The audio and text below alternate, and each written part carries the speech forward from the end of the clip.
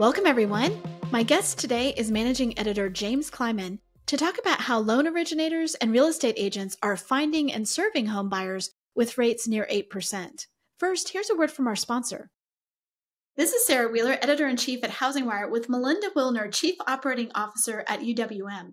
Melinda, the wholesale channel has grown significantly over the past year. What does this mean for the industry? Yes, Sarah, it has grown a lot over the last... Don't ask, hang on.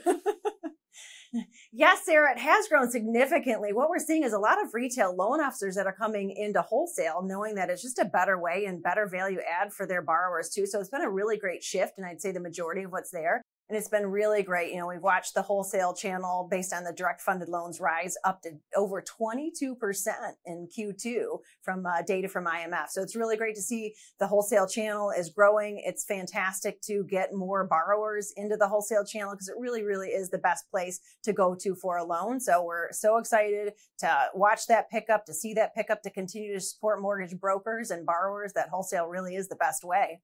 Thanks, Melinda. And listeners, you can find out more at beamortgagebroker.com. James, welcome back to the podcast. Hey, good to be back, Sarah.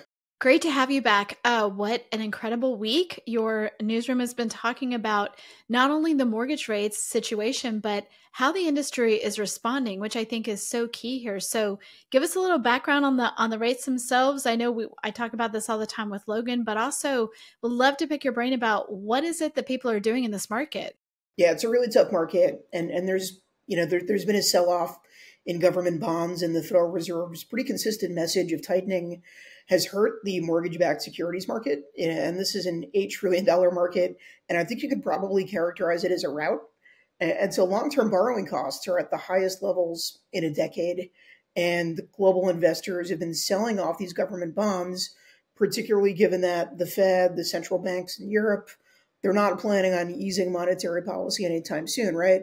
So you pair that with spreads of about 3%, like I believe it's 2.98% right now. And again, we're at like the highest levels in 16 years. And there's just a lot of pain right now for the investors who bought securities thinking these long-term yields have already stabilized. But instead, we're looking at 10-year yields that right now are around like 4.7. And we're talking on Thursday afternoon. But, there are a lot of analysts and financiers out there who think that they're going to top 5%. And so under those conditions, that means, again, given kind of where the spreads have been, we'll probably see rates top 8% in the coming weeks, unless we do see a lot of strong economic data that suggests, the economy is starting to flounder a little bit. The Fed's practice of breaking the back of the economy has proven effective. We've had some mixed signals on that one. And so, we're at a place now where mortgage rates are about 7.8%.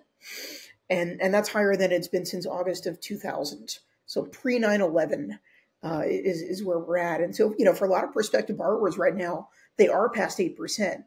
Only borrowers with very strong credit profiles and substantial down payments are getting, the top line figure. Most of the borrowers today, especially when you consider the profile of today's borrower, and we'll get a little bit more into that, they're going to be closer to the 8% mark.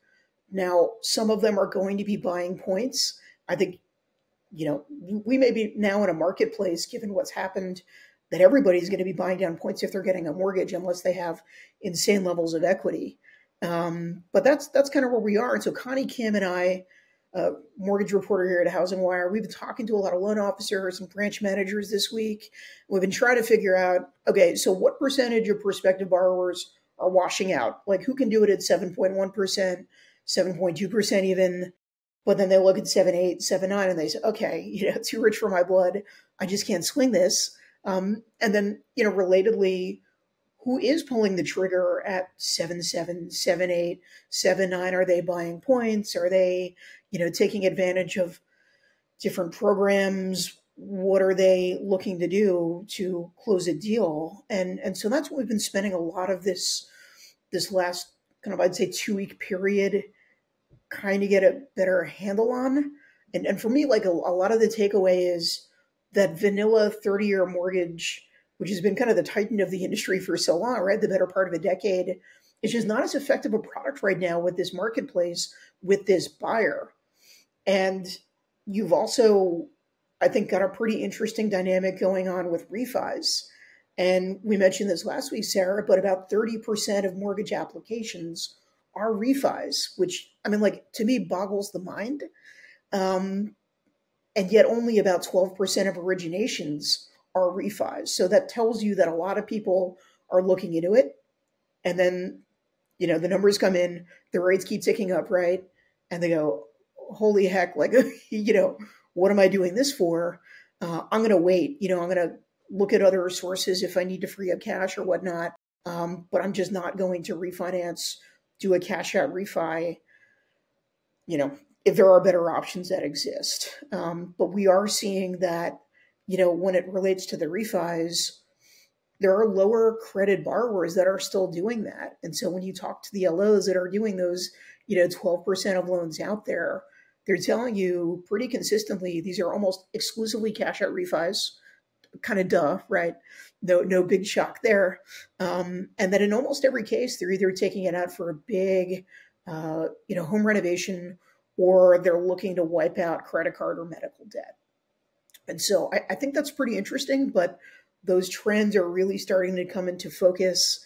And we're also seeing a lot more interest for HELOCs and home equity loans. And we're also seeing a lot of interesting innovation in that space. We just published a story today about, new home equity sharing models in which, you basically cut a deal with a company. They'll give you a huge amount of cash up front, say up to $500,000. And then, they basically, you're sharing, it's almost like, you got an investor for your home, right? And then hopefully they're going to be sharing the gains and sharing the losses too, if it happens to come to that. But, given the marketplace, how low inventory is, not a lot of losses out there. So it's a pretty interesting, innovative product. I'm really excited to see more.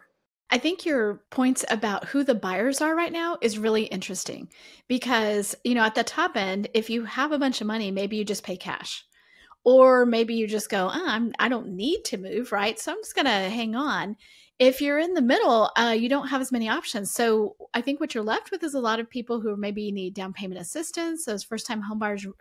I don't know. You tell me, what is the profile of buyer that LOs are really trying to serve right now? So right now, for the most part, what you're seeing is a lot of first-time home buyers. In the aggregate, there are still not as many historically as there would have been, right? And that's principally because there's not much inventory. So there's slim pickings.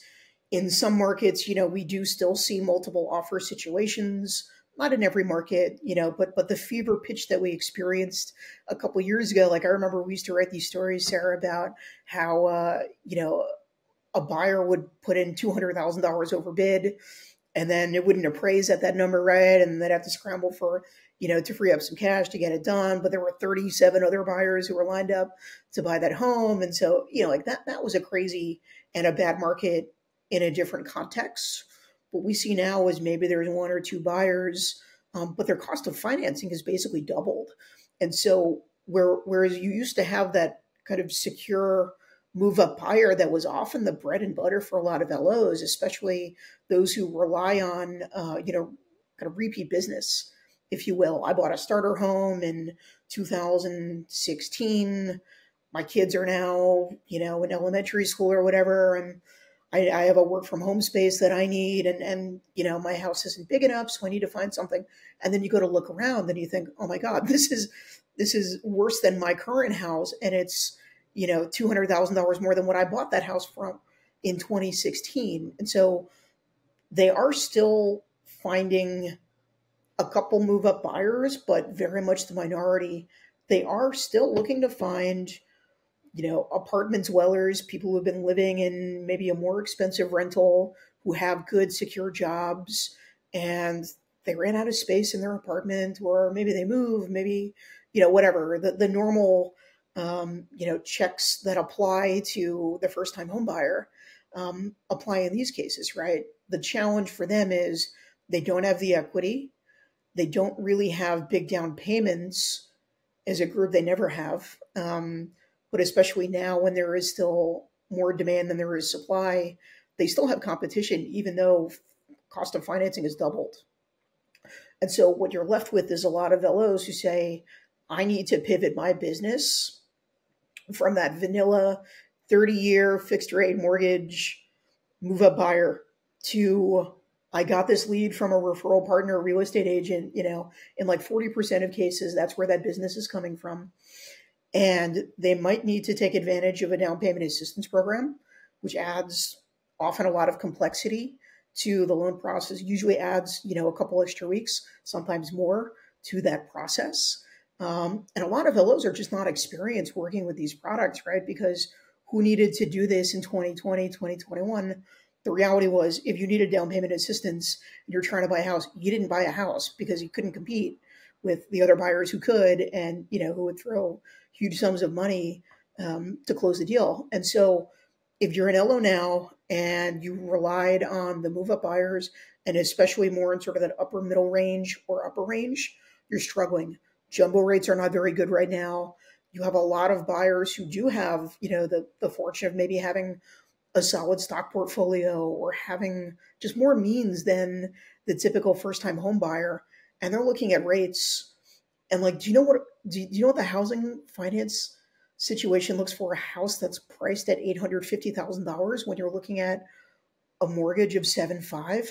It's insane. Like nobody in their right mind, unless they have an extraordinary need for it, thinks that's a good financial deal. And you'd have to build up a lot of equity for, the first 5+ years to even consider having that be a prudent financial decision. So that market is really shallow right now. A lot of the people who have the means to buy in that class are foregoing mortgages entirely, or they're, relying on family to help come up with enough money so that they can buy the house outright in cash, or they're, in some markets, depending on the market, they're getting huge seller giveaways, basically, somebody who's gonna, lop off a huge number off the sales price. But for the most part, that market is really tough for LOs. And a lot of the top LOs that we talk to that historically are going to be on the leaderboard for, the top, say, 500 originators in America, a lot of them hit those kind of demographics, that kind of segment of the market really hard historically. And so this has been a really difficult market for them. And, interestingly enough, it's a good time if you're in the VA space, if you're an expert at FHA, if you're working with multi-generational buyers, right? If you want to have mom or dad as a co-borrower on the loan, maybe, I don't know, maybe they live with you. Maybe they help care for the grandkids, right? I mean, we're starting to see that a little bit as well. But I think you really need pretty strong product knowledge if you're going to be working with people that require just a lot more in resources and probably need a lot more handholding too. Like it's got to be so stressful to be both buying a house in this market and to be trying to help somebody buy a house in this market. So I think you probably need a lot of soft skills that I didn't even get into. No, so I was at NAREP last week, so National Association of Hispanic Real Estate Professionals, and the sessions on down payment assistance, on VA, FHA, on like, hey, this is the kind of buyer they were packed.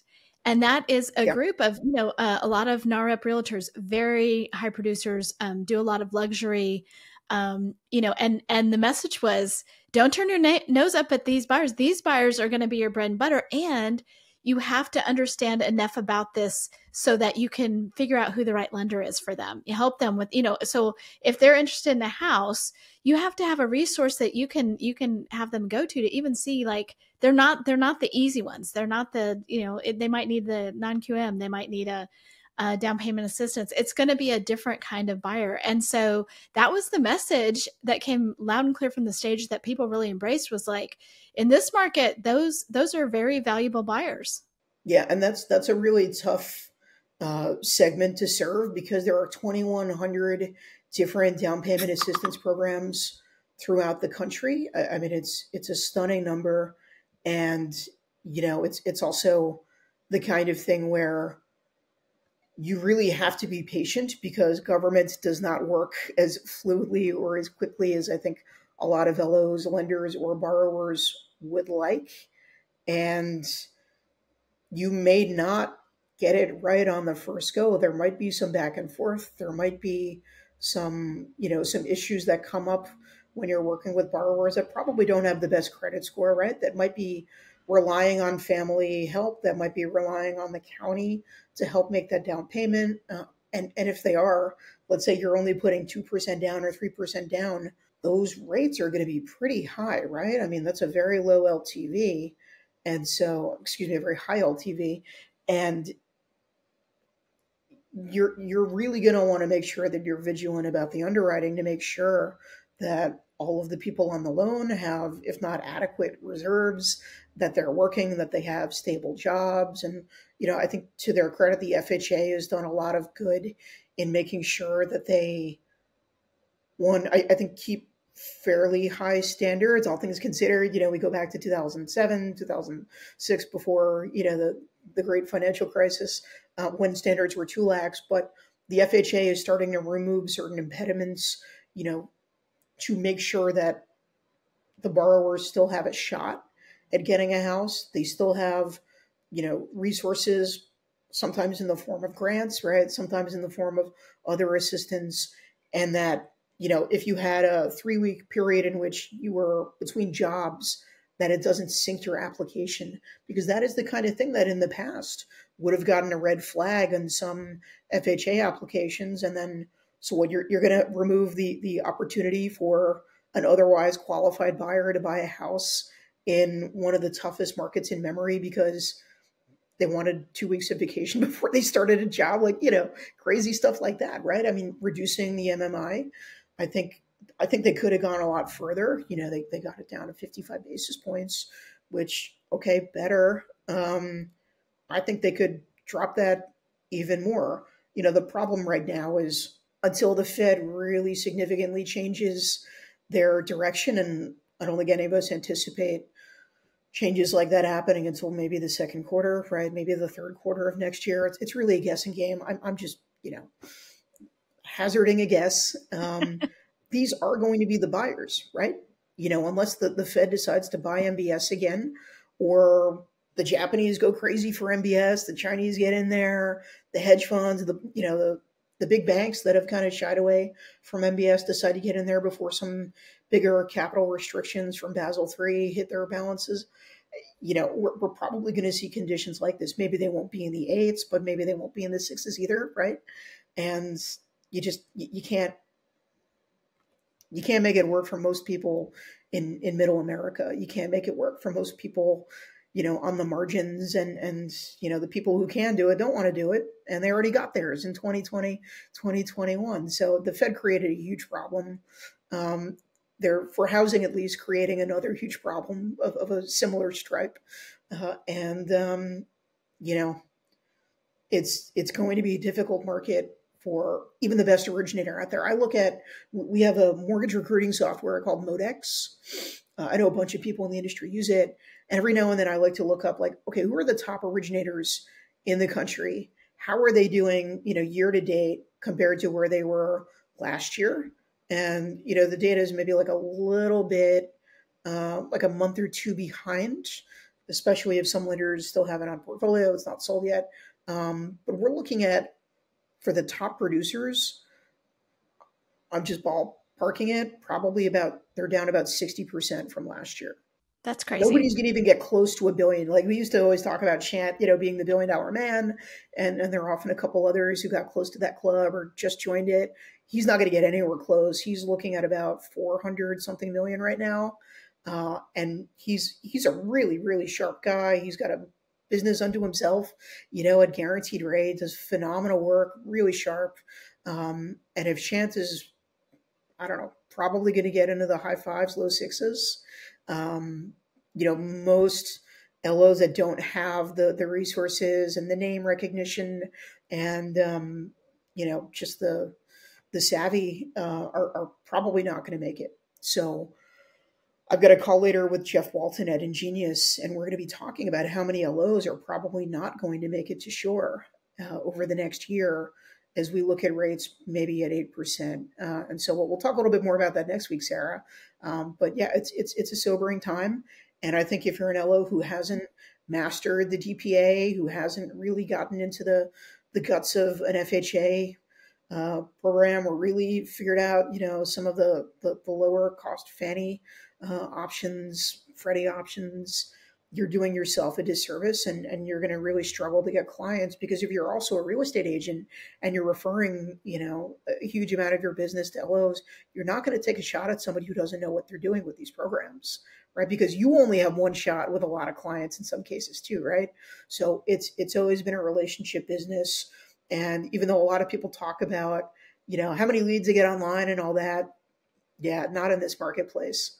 Yeah, I've been talking to tech execs at different lenders, at real estate companies, and at tech companies. And, one of them that I'll be publishing in a couple weeks, he was like, a couple years ago, everything was about leads, leads, leads. What, if you were trying to recruit people, or what the LOs wanted to talk about, he goes, now they just want to, like, what's your rate? Rate. I mean, nobody, leads are useless if you don't have the right rate. And it all comes down to that from his perspective.